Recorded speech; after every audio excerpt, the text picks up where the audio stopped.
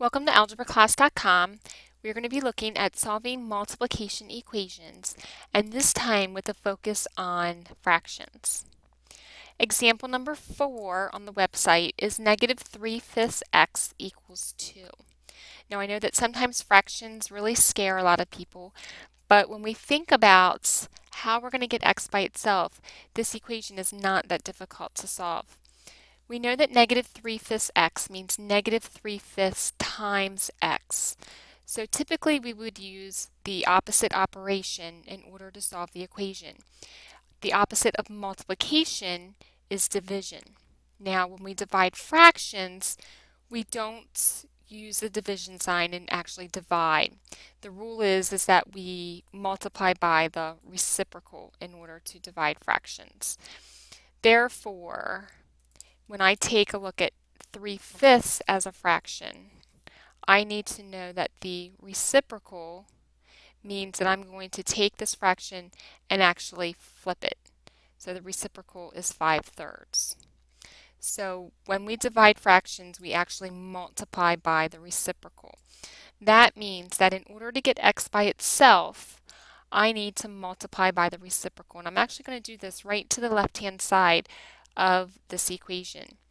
I'm going to multiply negative 5/3 on the left-hand side because negative 5/3 is the reciprocal of negative 3/5. And I'm also going to do that on the right-hand side as well in order to keep my equation balanced. I'm going to do the same operation to both sides. Now, the reason why this works is that on the left-hand side, I can simplify 5 and 5. Here they simplify to 1. And my 3 in the numerator and 3 in the denominator also simplify to 1. So in the end, I end up with 1 times x, which we know is just x. And again, since I multiplied by a negative number, a negative times a negative leaves me with a positive x. Now on the right-hand side, I have the whole number 2 times negative 5/3. I'm going to go ahead and make this a fraction so that it looks a little easier to multiply. And when I multiply 2 times negative 5, I end up with negative 10. And 1 times 3 in the denominator is 3. So I end up with x equals negative 10/3 as my answer. Now we need to check that by taking the original equation, which is negative 3/5 x equals 2.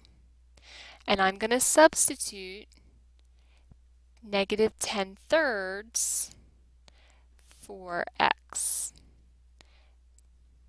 And we need to see if that does indeed equal 2. Now, you could simplify or multiply straight across. Negative 3 times negative 10 is negative 30. And 5 times 3 is 15.